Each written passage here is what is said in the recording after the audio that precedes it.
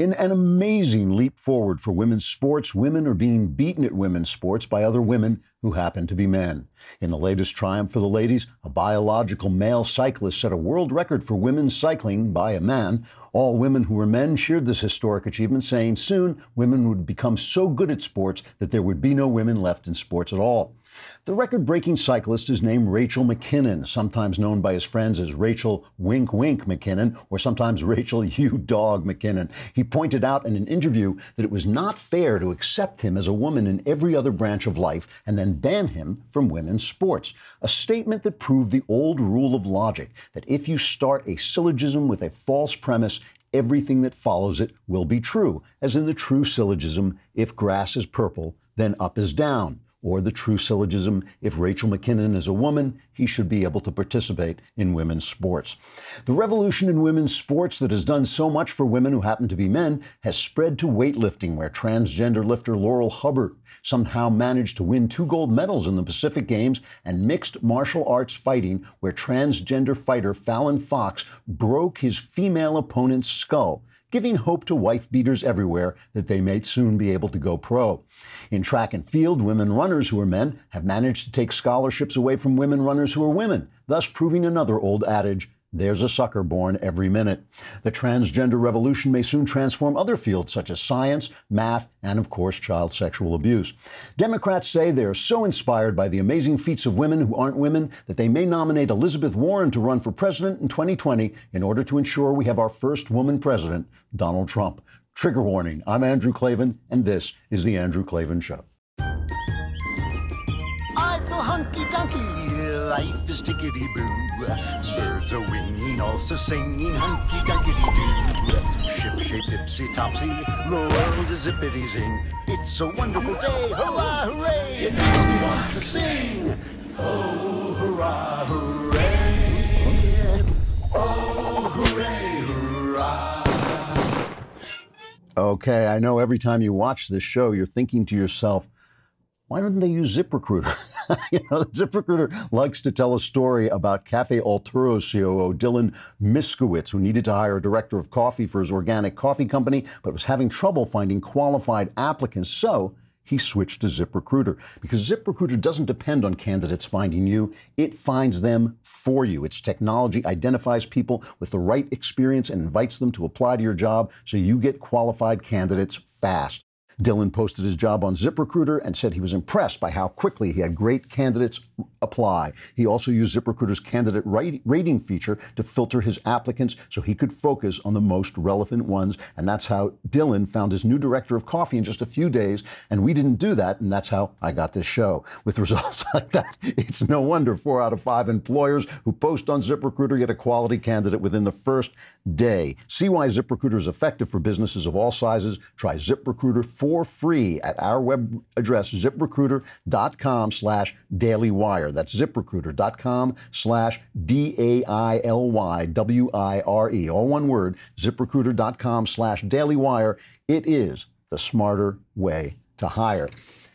So, shortly after the attack on America by Islamists on 9/11, I should point out, before I get started, I should point out the mailbag is later today. All your problems will be solved. You too will be screaming like that when all your problems are solved. That's what you'll sound like, and your folks will say, oh my God, what has happened? Shortly after the attack on America by Islamists on 9/11 and the destruction of the World Trade Towers, a movie based on one of my novels, Don't Say a Word, became the #1 box office hit in America. There'd been some talk about delaying the release of the film and of second-guessing the release of all violent action films in the face of the real violence in New York. And in fact, audiences in theaters gasped when Don't Say a Word opened with a shot of the Twin Towers still standing intact, with my name over the picture, by the way, which was kind of unnerving even for me. To defend the release of the movie, I wrote an op-ed for the New York Times, which in the not-that-distant past had been a newspaper. Here's part of what I wrote. After a violent atrocity, there's always a rush to declare that movies were partly to blame because they desensitize us to violence. But after September 11th, our collective response to the horror showed that the vast majority of people know the difference between movies and reality and react accordingly. Many people remarked on how the video images of the terror on television looked incredibly like a Hollywood movie, but I haven't heard of anyone who reacted as if it actually were a Hollywood movie. We didn't sob when the building blew up in Die Hard. We didn't join the army when the aliens destroyed the White House in Independence Day. What I was saying, in other words, is that people can tell the difference between stories and reality, between fantasy and reality. And of course, that's true unless there is a massive effort to cut off access to reality. Then you can sell people a fantasy for a while until reality breaks in. At the end of World War I, many Germans were shocked that their country had surrendered while their armies were still in France because the German government hadn't told them that that outcome had been inevitable for years. That's part of the reason why Hitler was able to sell the fairy tale that they'd been winning the war but been betrayed, stabbed in the back by the Jews and others. In the Soviet Union, people were startled when the great communist experiment suddenly collapsed, and it became clear that people in the West were living much happier, more prosperous lives than they were. The Russian people had been lied to for so long that many, even some higher up in the government, just didn't know the truth. Today, in league with the mainstream news media, the networks and the New York Times and the Washington Post and CNN and so on, the Democrats are trying to create a similar situation. They're trying to create a world in which men can declare themselves women and people are too afraid to say it isn't true when obviously it isn't true. They're trying to create a world in which people can call Republicans racist, but to point out that calling Republicans racist is just a stone lie, that's uncivil. They're trying to create a world in which Islam is beyond reproach, but Christianity is beyond the pale. And right this minute, right in front of us, they're trying to create a world in which the tyranny and criminality of Donald Trump that exists entirely in their imagination replaces the obvious reality of an outside, flawed, sometimes clumsy, sometimes loudmouth president who in no way has infringed on our freedoms or damaged our democracy at all, as far as I can tell, but if at all, to nothing like the extent Barack Obama did with his out-of-control IRS, FBI, and CIA. This is essentially a grand experiment in postmodern leftism. These are the same people who taught an entire generation that there is no truth, there's only narrative, and that he who captures the human imagination captures reality itself. After all, many on the left believe that God is just a narrative and that he can be replaced with another narrative of woke holiness. Good luck with that. Now, of course, the left has a lot of power over the means of producing narrative in this country. They have the news media, they have Hollywood, and they have the Academy. But they don't have all the power, and they have a lot less power than they've had even in the recent past. So, what we're watching is not just a struggle between Trump and the Democrats, nor are we just watching a struggle between Trump's version of events and the Democrats' version. We're watching a struggle between, on the one hand, a fantasy in which a socialist party that opposes everything America and the West have ever stood for are heroically battling a sort of Godzilla of bigotry and hatred in Donald Trump. And on the other hand, is reality in which Trump, with all his peccadillos, is the best hope we've got to preserve the best country that's ever been. So we're going to see who's going to win that. And it'll be a really interesting experiment on how much fantasy can be promoted in the face of reality. Hey, I'm still here in Memphis, Tennessee. I'm speaking at the University of Memphis, I think it is tomorrow. Last night I was at Mississippi State. I want to thank them for their extremely warm welcome. They gave me a cowbell. It's out of reach, but they gave me a cowbell that they use to cheer on their losing football team. And it was really a great event. And it was live streamed, I think, so you can probably watch it if you like. A lot of news is breaking as I'm talking to you. And so I won't have time, obviously, to delve into that deeply because I'll want to find out more information. But President Trump just announced that he has removed the sanctions from Turkey because Turkey has declared their ceasefire against the northern part of Syria and the Kurds there. They've declared that ceasefire permanent, which would be a big win for Trump because it would mean that Turkey, he's now not opposed to our NATO ally Turkey. And the Kurds are safe, and he says that more importantly, that the ISIS fighters are still contained. So he got everything he wanted. He got his troops out of that situation in which he felt that, I believe, he felt that it could only be a bad thing if one of our soldiers got killed, that we would be forced to retaliate against Turkey, which would be a mess. And I think that that's why he pulled out, and he's wanted to pull out for a long time. And all the tears and woe about, they betraying our lovely friends, the Kurds, basically hasn't amounted to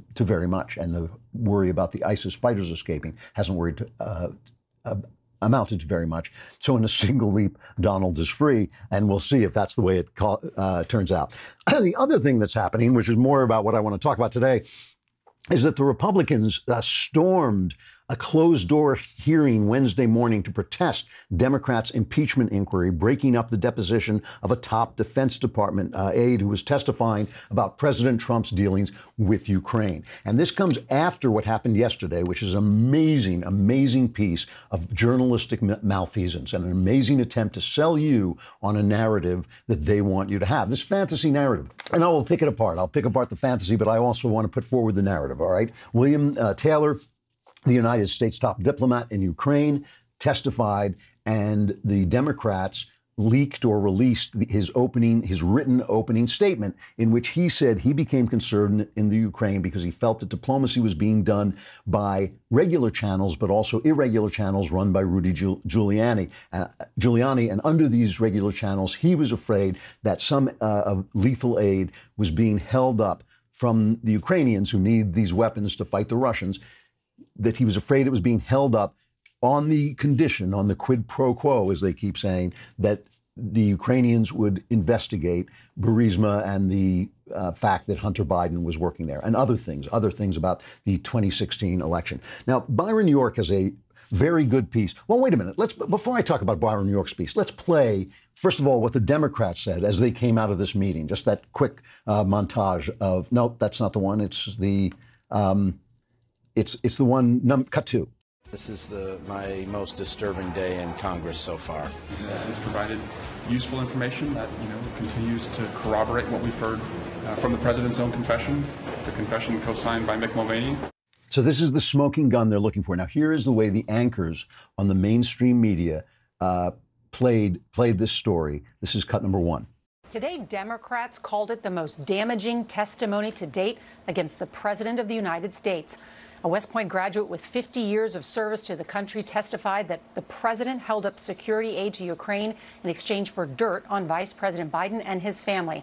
And behind me on Capitol Hill, that diplomat, Ambassador Bill Taylor, is still testifying. We begin with what the Democrats tonight are calling the most damaging testimony yet in the impeachment inquiry. Some Republicans concerned tonight, too.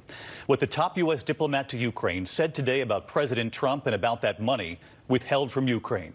That diplomat, Bill Taylor, testifying under subpoena. President Trump's oft-repeated impeachment defense that there was no quid pro quo may have crumbled today under the weight of explosive testimony of the administration's top envoy to Ukraine.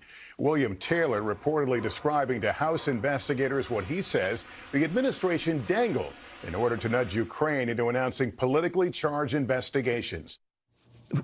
Unbelievable bias, right? They all have behind them the words explosive testimony. This is Democrat leaked information. You didn't hear the cross-examination. You didn't hear the questioning by the Republicans. You didn't hear other people who have disagreed with what he just said. None of that has been released. They only release what they want. And the Democrats release it to the Democrats, three of whom you just saw on television, who then repeat the information to you. You're being surrounded by this narrative. And in order to buy into this narrative, in order to even think this narrative is plausible, you have to have a kind of amnesia, right? You have to forget that they wanted him so defeated so badly, they spied on him using our intelligence and FBI service. They called for his impeachment before he took office, so it has nothing to do with Ukraine. They don't care about Ukraine. They only care about the impeachment. You have to forget that they used this very technique of leaking to Democrat news outlets to start the snowball rolling on this Russian collusion narrative. You have to forget all about that and the fact that it all exploded in their face. And when it exploded in their face, they tried to then roll that into an obstruction of justice narrative. They tried to misread and rewrite the Mueller report and claim that Bill Barr had done something wrong. Remember that this is an amazing thing. They claimed Bill Barr had done something wrong by withholding small parts of the Mueller report that he had to that he was forced legally to withhold. Oh my goodness, the fact that the people have a right to know, and they're behind closed doors leaking the information they want. You have to forget all that. They are depending on you being an idiot, all right? They're depending on you being they're depending on you being a character from some like old thriller where the guy wakes up and doesn't remember who he is, right? And there's a dead body next to him. That's what they're depending on you being like. Oh yeah, I forgot all about the other impeachment narratives. They're all gone. And now this one must be really, really important. Well, John Radcliffe was one of the guys who cross-examined the ambassador, and he went on with Marsh McCallan and talked about what happened. This is his first cut. Well, I read that testimony that you're talking about, his opening statement, and, you know, there were some things in there that I think provided greater detail than we had seen before from some other career diplomats. But at the end of the day, again, this was about quid pro quo and whether or not the Ukrainians were aware that military aid was being withheld.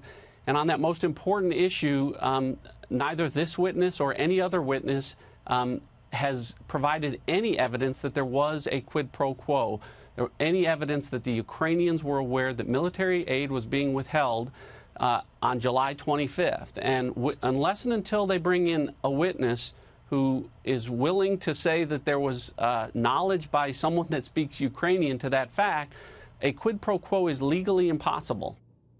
So he's saying this isn't explosive testimony. Hey, and listen, you know, if we had been able to see it, we could have made up our own minds. That's what the Democrats don't want to happen, because it happened before during the Russian collusion thing, and it didn't work out well for them. It happened during their attempt to claim obstruction of justice. That didn't work out well. So they're making sure that you will be taken out of the process and only their fantasy will enfold you. That is what they're trying to do. And I'm seeing, you know, mostly never Trumpers, but some right-wing writers who are saying, oh, they're wiping their brows, they're clutching their pearls. Oh my goodness, this explosive testimony, because they're wrapped up in this narrative. Let me take a moment here to welcome a new sponsor, and I love welcoming sponsors that I have been using for years, even before they were sponsored.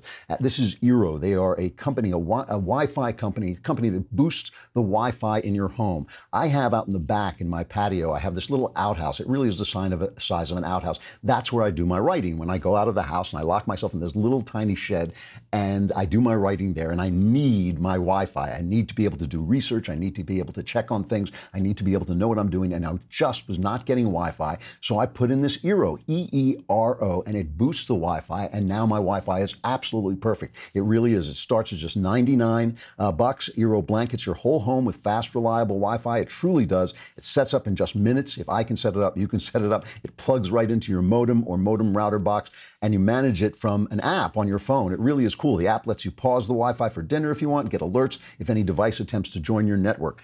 Eero has fixed all my Wi-Fi issues. You can get yours fixed as soon as tomorrow. Go to Eero.com/Andrew and enter code Andrew at checkout to get free overnight shipping with your order. That's EERO.com/Andrew, code Andrew at checkout to get your Eero delivered with free overnight shipping. You must use this URL to receive the offer. Eero.com/Andrew, code Andrew. If you have this problem, if you have this Wi-Fi problem, use this thing. It fixes it. That's all you got to know. And it's inexpensive, and you never think about it again. So let's hear the other thing that Ratcliffe says about this, the whole process, and the fact that, I mean, really, Adam Schiff is a modern Joseph McCarthy. This is not an exaggeration. He is basically sending out half information, false information, trying to twist the narrative, and the press is just going along with it, as they did with McCarthy. Everybody believed in McCarthy. Nobody stopped him until finally the army shut him down. Really, that's who it was. They give credit to the press and Edward R. Murrow, but really he was already on the way down by that time. I don't know who is going to stop Adam Schiff, but Adam Schiff is doing a truly bad thing, and it is even made worse by the fact that the press supports him. Here is Ratcliffe talking about it. It changes every day, Martha. We don't know because they haven't made up their minds. This is Adam Schiff changing the rules literally day to day based on what's happening. We don't know witnesses that are being called and what they're going to be focusing on. It really depends on what they hear. Again, this is, this is an abuse of power. This is us finding out when we walk in the door what the rules of the day are going to be for that particular witness. And it's really unfair for all of us that are trying to represent our constituents in this process. And that's why it should be conducted in open, not behind closed doors, not as a secret grand jury where Adam Schiff, who is a material witness in this case, gets to make up the rules as they go. That's right. Schiff is a witness because he saw the whistleblower and then lied about it. He saw him before anybody else and then lied about the fact that he did. Byron, New York, I wanted to talk briefly about this Washington Examiner piece where he says that Trump had 5 reasons for holding up lethal aid to the Ukraine. And just remember, Remember that Obama gave them no aid to fight the Russians with. The Europeans are not giving them any lethal aid. We are supplying them with arms to defend themselves. We're the only ones doing it. And he points out that Trump doesn't like foreign aid. He's always trying to hold it up to all kinds of different countries, and then Congress kind of forces him to go through with it. But he doesn't like giving money to other people. He wants to keep it here. He has a concern that other countries don't contribute, that Europe isn't giving them any arms, and we are doing the whole thing, that we're toting the whole thing, and he's trying to correct that. And he has a concern about corruption in the Ukraine, like everybody. Corruption is endemic in the Ukraine. Corruption is endemic in Ukraine, and he wants to make sure that it gets rooted out, right? And remember, let's take Joe Biden at his word. Let's say when he held up what it was, $1 billion in aid to get them to fire a prosecutor. Let's say he was doing it for righteous reasons because the guy was corrupt, okay? That's what Trump is doing. That is exactly what Trump is doing. He also wants to see Trump assist in the inquiry into the Russia 2016 campaign investigation. Trump has caught on. He's heard this theory that the Ukraine has the Democrat server that they never showed to the FBI, but somehow we all agree has been hacked by the Russians. No one has seen this thing, but the Democrats say it was hacked by the Russians. So James Comey said, well, hacked by the Russians. And, John Brennan said, yep, hacked by the Russians. We've never seen it. And there's some kind of theory that it's in Ukraine. I don't think that's true. I don't think there's any evidence of it, but, Trump gets off on these kind of conspiracy theory tears. He seems to be on that. And he wants to see Ukraine investigate the business dealings of Joe Biden's son, Hunter. Now, that, is that a wise thing to say? No, it's not, because Biden is his opponent. In fact, Biden has gone up in the polls, which is amazing since he's running such a crummy campaign, but it shows you how bad Elizabeth Warren and Bernie Sanders are. But I don't think Trump is really afraid of Joe Biden. I don't think Biden can beat Trump, and I don't think Trump thinks he can beat him. But he gets these things, he gets these sticks in his teeth like a dog, and he won't let it go. He thinks this was corrupt, and he thinks this should be investigated. It's unwise. Is it impeachable? Are you kidding me? Is it impeachable? If it's impeachable, then Barack Obama, who bugged Trump's phone, who sent spies into his campaign, should be in prison. If this is an impeachable offense, this minor little trivial malfeasance on Trump's part because he's got a big mouth and he doesn't think all the time before he speaks, if that's an impeachable offense, then Obama should be in prison for what he did. And here's the problem, I hardly have to say this, but it's obvious the real problem. Here's Kevin McCarthy talking about what Trump has done. I think the president has done a tremendous job. Would my job be easier that the economy is so strong because this president has been able to turn it around? Is our job as a nation safer because he's helped rebuilding the military? Is America stronger because more people are working today? Yeah, the president deserves credit for that. That's the problem they've got a dead communist, Bernie Sanders, who unfortunately, I'm sorry to say, passed away a couple of weeks ago, has now been carried around for a weekend at Bernie's campaign. They've got the wooden Indian, who's going to end up, if she runs for office, she's going to end up in front of a cigar store holding cigars. And they've got Joe Biden, who's like a doddering old man who can't get the words out of his mouth. His eye keeps exploding, his teeth are falling out. That's what this is about. So, and then, if you just want to watch them sell a fantasy, yesterday, Trump tweeted out in his, again, he ought to be careful about this because it does hurt him in the polls. We all know this. It is a criticism of Trump. It's not a moral criticism of him, but it's just unwise. He tweeted out, this is a lynching. This impeachment hearing is a lynching. So, of course, the left goes mad. Oh, the racism. I'll just show you one. Charles Blow, the most accurately named person in commentary world. Charles Blow goes on Don Lemon, and Don Lemon says, tell us about this horrible, horrible, horrible thing that Donald Trump has done. This is a simple objection because it's horrific. But I think it's really big to me in the sense that it is a pattern that I see, particularly among conservatives, particularly among white conservatives, to try to co-opt the language of white supremacist terror against black bodies and to neuter it, or basically to purchase their way into oppression without ever being oppressed, or to purchase their way into the effects of terror without ever being terrorized, and to take the language and say that it can be applied to anybody, right? It is actually very specific. So stop saying, I was lynched. Stop saying you vote Democratic so you're on a plantation. Stop saying that this feels like slavery to me. Stop saying that this is, reverse discrimination whenever I don't get my way. So that is, I mean, it's so open that they don't even know they're doing it, right? They are setting the rules of the dialogue. You are not allowed to use the word lynching. You are not allowed to use these talking points. These are our talking points. This is the way we control the narrative. This is the way we control people's minds. You're not allowed to do it. And just to show you what a fake, what a phony, what a fraud that narrative is, and Charles Blow is, here is a montage, I got it from Grabian, of the Democrats during the Clinton impeachment. And in this montage, if you're not watching, it includes Joe Biden. My votes are a protest against an unfair process. The inequities in the impeachment process have been glaring. What we are doing, or what we are doing here, is not a prosecution, it's a persecution. And indeed, it is a political lynching. So I will not vote for this nightmare before Christmas. I will not vote for this lynching in the people's house. I will vote against these resolutions. Even if the president should be impeached, history is going to question whether or not this was just a partisan lynching. This day feels to me like we're taking a step down the road to becoming a political lynch mob. And for those of you who say that this isn't about sex, I agree with you.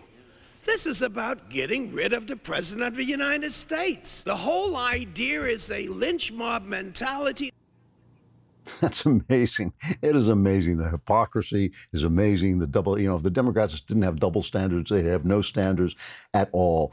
The thing is, they keep saying about us, never Trumpers and the Democrats keep saying about us, oh, you sell your principles and to say Trump is perfect and Trump is always perfect and you defend everything Trump does. Well, you listen to the show and you know that's not true. I mean, that's not what I think at all. What I think is that Trump is better than they are. I think Trump has his flaws, but he is doing a good job and he's preserving some semblance of the founding principle of limited government so there's more individual freedom.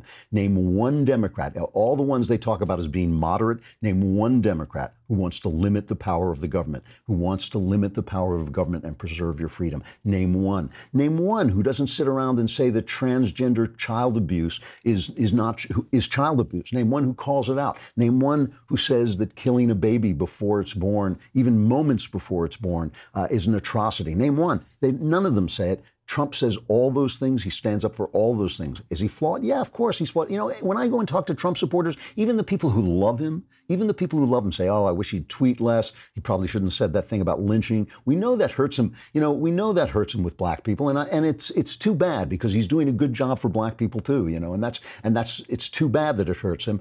We all wish he didn't have flaws, but he's better than they are. And there's only two choices. He's doing a good job. That's not a fantasy. That's reality.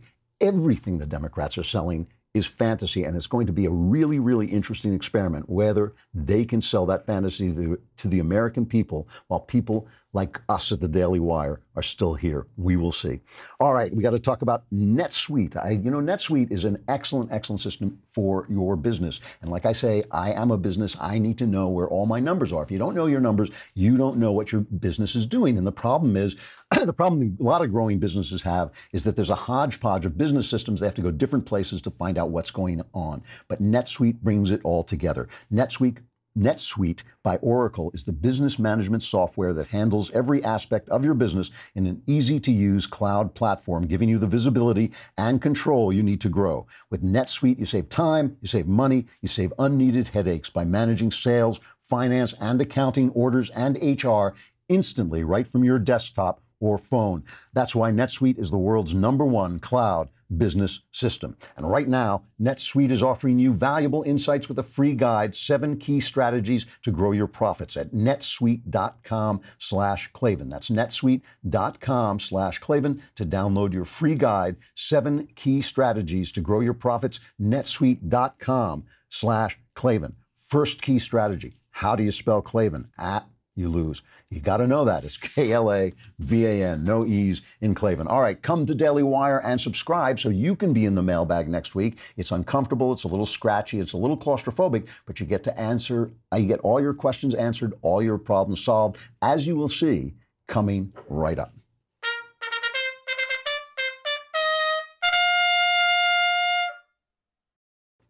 Mailbag.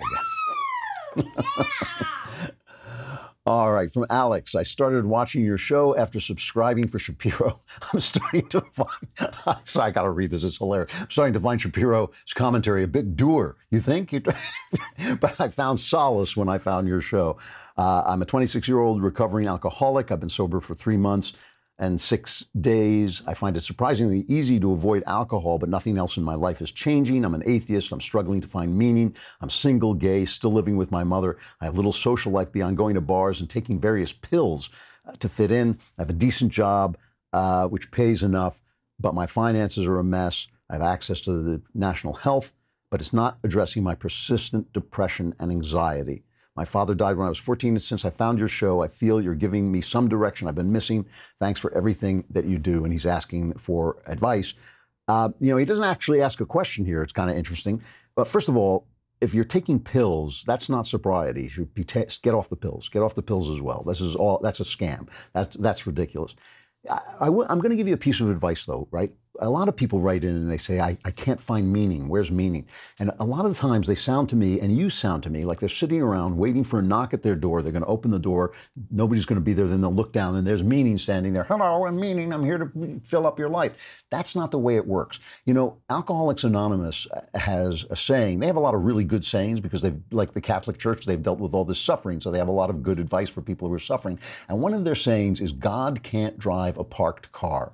Okay. Now, obviously, God can do anything he wants, but God won't drive a parked car. You have to go out and look for meaning. And the way you look for meaning is by changing the habits that have gotten you into the depression that you're in. And that takes effort. And the only way that effort is going to come is it's going to come from you. You've got to get out and do things. You've got to get out and do things for other people. You've got to get out and do charitable things, do volunteer things. Make sure you get out among other people who aren't taking, where you don't have to take pills to fit in, other people where you don't have to drink to fit in, but you can just do the thing that you're doing. Now, some of the stuff that you go out and do, the point about driving a parked car, some of the stuff you go out and do to find meaning might not be the stuff you end up doing, right? I mean, when I was a long time ago, when I was in a deep depression, I went out and joined a couple of clubs and colleges, and half of them I hated, but at least it got me out and it broke the grip depression held on me. So you got to get moving. You got to go out and do that stuff, look for it, and get off those pills, because that's a scam. If you're on pills, you are not fully sober. You have got to be clean and straight and sober to do this, and then get out there and get out and do it. And you'll find a lot of stuff cleans up once the hold of your depression is broken. This guy says his name is also Drew. To the mighty Klavan, I love the show, and I have a simple question that I really can't come up with a good answer to. Are we in a Cold War with China? I know there isn't really an arms race, but when it comes to communism versus capitalism, intellectual property theft, trade disparities, and other battles, it seems we're in some sort of fight with China. If this is not a Cold War, what would make it one? Well, I think it would be the fight for territory. I mean, I think this was the thing. You have to remember the Soviet Union was an imperialist power and was trying to take over Africa and South America, Cuba, all these different places where it was moving its philosophy. And that was the goal. And during the Carter administration, you go back and look at the countries that were turning communist, and it was on the march. It was really coming forward, and then Reagan put an end to it. But, you know, so that's why it was a war. The two principles were not firing at each other. We weren't nuking at each other. But there was fighting going on. It was fighting over whether places were going to go communist or whether they were going to stay free. And I think that right now, communist China is not an imperialist power. It's not expanding. That's why this Hong Kong thing is so disturbing, even though it's obviously part of their territory, and it was given back to them by the British. They had a deal where they were going to keep essentially free for a certain number of years, and they seem to be encroaching on that deal. But that's a gray area. I mean, when China moved into Vietnam and we fought them there, and everybody said what a terrible thing to do, it actually stopped them. It actually stopped their imperialist move, because they thought, if we're crazy enough to spend so much blood and and treasure in Vietnam, they don't want to fight us in all these different places. Right now, they are our main, what they call geopolitical enemy. There's no question about it. We're going to be in a struggle with them for the next century, probably. It's going to be a big struggle. It's going to be a difficult struggle. It's going to be a struggle maybe that ultimately is for territory. There's already some question about the China Sea and the oceans around, because we have a dominant navy. So that could develop into a Cold War. But right now, I would say no, it actually does not fulfill the qualifications of a Cold War. But it could, and it may. From Remington, great name. Hey, Andrew, I am the vice president of my university's pro-life club. I'm an ardent pro-life Catholic, the only religious person in my family. My family is somewhat tolerant of my decisions, but they can be very edgy and disapproving of my views. And often when I bring this topic up, often when this topic comes up, I'm ganged up on. When it comes to abortion, do you have any advice for a young person about standing your ground and effectively communicating your message, even in the face of everyone in the room disagreeing with you? I love my family. They love me too, but I want to stand up for what I believe in as effectively as I can, and perhaps even change their mind someday. You know, I mean, this is another question I get a lot, especially at colleges, and I got it last night at Mississippi State, and my answer is not that pleasant. You know, my answer is that what you're really asking is, can you have integrity without consequences? And the answer is no. You can't have integrity without consequences. It costs you. I mean, that's the main, as I said last night in this speech, that's the main message of the gospel. If you tell the truth, they'll kill you. You know, I mean, that is, if the entire gospel, you know, the gospel means good news. The good news is, if you tell the truth, they'll kill you. You know, and but the truth lives forever, I guess, is the rest of that good news, what makes it good news. So listen, you know, you don't have to you don't have to set yourself to convince your family of this. That's not your job. Your job is to speak when you need to speak, to say what you have to say. But don't, you know, put your love of your family first. Put your love of your family first. If they can't discuss it with you in a civil way, you don't have to, that's not the fight you have to pick. It's not going to make any difference to the ultimate conclusion of this if your family changes their minds.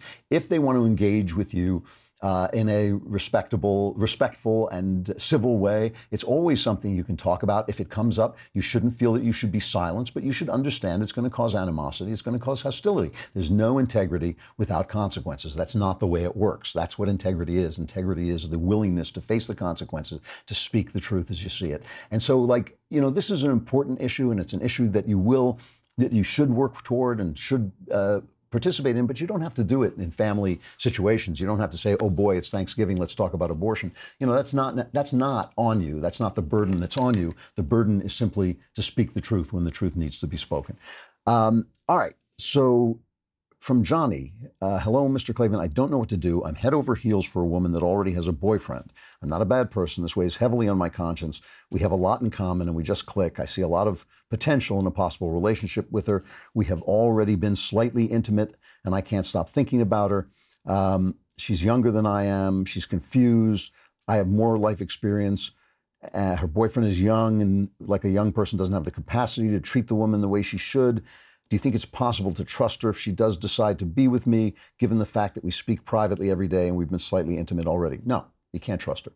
Of course you can't trust her. You can't trust yourself. I mean, you're not doing the right thing either, but she's certainly not doing the right thing. If she cheats on this guy with you, she'll cheat on you with somebody else. That's almost guaranteed. And even if it's not guaranteed, how will you ever know? You're not in love, you're in lust. You have a thing for this girl. I get it. You know, you're hot for her. I get it. But still, you're doing the wrong thing. And having a conscience, being bothered by something doesn't make you a good person. Doing the right thing is what makes you a good person. You know, it's like, yeah, I killed that guy, but I feel bad about it, so I'm a good person. No, you're doing the wrong thing. You're cheating on somebody, and she's cheating on somebody, and that's who she is. She is a cheater, and she'll be a cheater when she's with you. And what you really seem to be saying is that you have more money than this guy, so you're more appealing to her. And that's a question about her character too. But the character that I would be worried about is yours. I'd be worried about, you know, what you're doing here, because this is just, you know, you lust after somebody, and so you're doing the wrong thing, powered by lust. People do that. I've done it. You know, it's not a good thing. Stop doing it. That's the answer. Find a girl who won't cheat on whoever she's with, and find somebody who's not with anybody, and you'll be a lot happier. From Ken, greetings, Ezra. I always appreciate your humor and insight. During one of your podcasts, you mentioned the filmmaker M. Night Shyamalan. I forget the context. You talked about how much you liked The Sixth Sense. Then you mentioned The Village, and I didn't like that film. Why? I love that film. I thought it worked very well. The mood, the monster, the ending, the whole trip. and the fantastic score.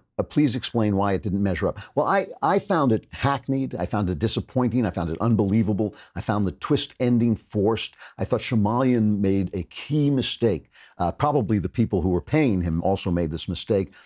The Sixth Sense had this wonderful ending. He thought he had to imitate that ending. He thought that was going to be his brand. But the thing about The Sixth Sense when you watch it is a really good story, well told. That should have been his brand. And I didn't think The Village, I thought The Village had some good parts at the beginning of it, but I didn't think it was really a very good story, and I didn't think the ending of it made any sense at all. I just thought it was really forced and unbelievable, and it wasn't scary, and it was, silly. The thing that really got me about it, too, is that the trailers were great. The trailers were some of the best trailers I ever saw. So maybe I hated it more than it deserved because it didn't live up to the trailers, but it was not a very good or moving film. I really think The Sixth Sense remains his best film. I can't think of one that's topped it off the top of my head. From Luke, hail Klavan, Lord of the Multiverse, Protector of Virgins, Slayer of Gnolls.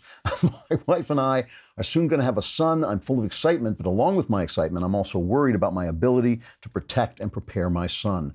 Mainly in light of my own struggles with pornography, I fear my son will follow me in my weakness. I've heard of studies that show sheltering young people from sexuality simply gives them a desire to seek out pornography and sexual experiences more fervently. I do not know how to apply that knowledge to my own family. Exposing my son to nudity or sexuality seems like a betrayal of my mandate as a father, while it seems that sheltering him could also cause him to seek out pornography even more. I would be grateful for any insight or guidance you could give me on this topic.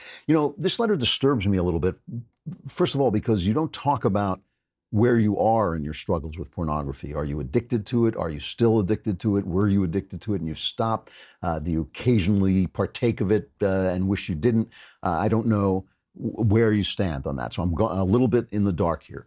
However, this isn't, if you are struggling with pornography, you need to win that struggle for the sake of your son. And it has nothing to do with your son. Why should he follow you in it? And why on earth would you expose him to it? I mean, that would be child abuse. That would seriously be an abusive thing to do with this child. It is not your job to expose him to naked women or sexuality or anything. All that stuff will come in time. He will find it in time. He will, if most normal boys do look at some pornography at some point. He's certainly going to be attracted to women and want to know more about him, and he will find out things. There'll be a time when he's a teenager when you have to decide whether he can go to an R-rated film or not. There'll be times when you have to make decisions about what he can see, and those will come along, but they're not going to come for a long time, and you certainly don't have to worry about that. The idea that you should be exposing him to this stuff is garbage. That's ridiculous.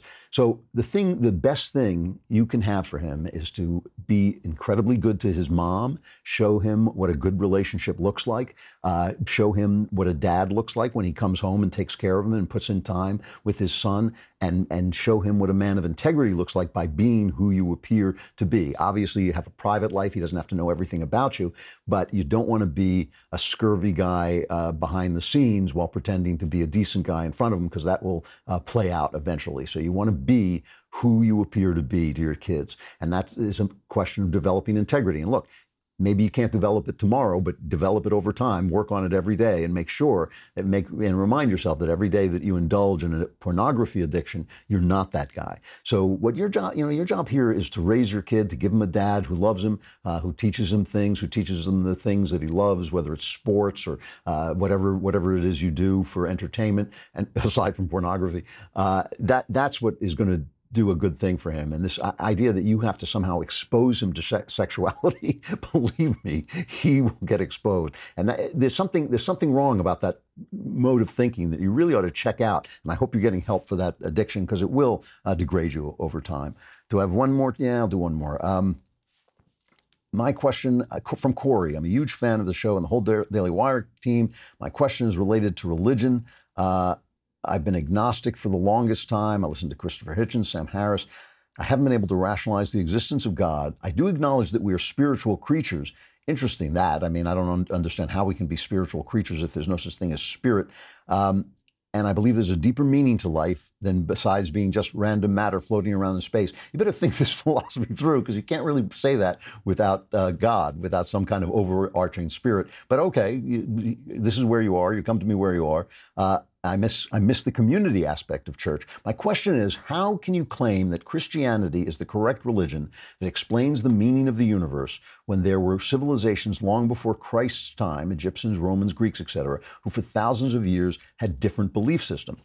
All right, I will answer that question, but before I answer that question, why don't you go to God first and find out what God wants you to believe, okay? Because if you believe that life has meaning, if you believe in the Spirit, let me tell you, once you work that out logically, you're going to find that there's a God, or that there's at least some overarching spirit in the world. Why don't you go to Him first and find out what He communicates to you in prayer and in listening and in meditation and thinking and reading not just the Bible, but other books that talk about all this. I don't understand why you have to accept Christianity whole before you accept what is obviously part of your philosophy, that there is meaning and spirit in life.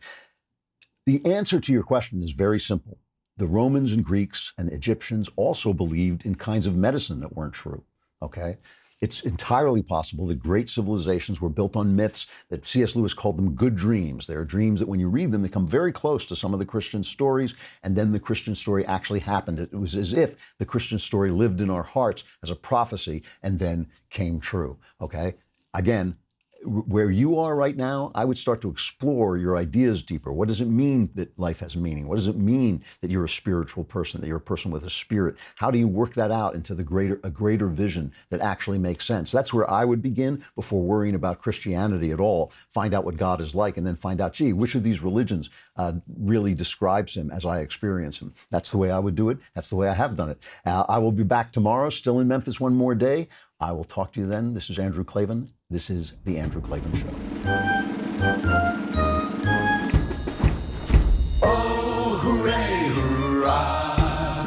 The Andrew Klavan Show is produced by Austin Stevens and directed by Mike Joyner. Executive producer, Jeremy Boring. Senior producer, Jonathan Hay. And our supervising producers are Mathis Glover and Robert Sterling. Assistant director, Pavel Wydowski. Edited by Adam Sayevitz. Audio is mixed by Mike Cormina. Hair and makeup is by Jesua Alvera. Animations are by Cynthia Angulo. And our production assistant is Nick Sheehan. The Andrew Klavan Show is a Daily Wire production. Copyright Daily Wire 2019. President Trump referred to the impeachment inquiry against him as a lynching, and the left is absolutely furious that the man that they've called a Nazi for the last 3 years would ever consider referencing racial violence in his metaphors. We will use our high tech to examine the history of high-tech lynchings. Check it out on The Michael Knowles Show.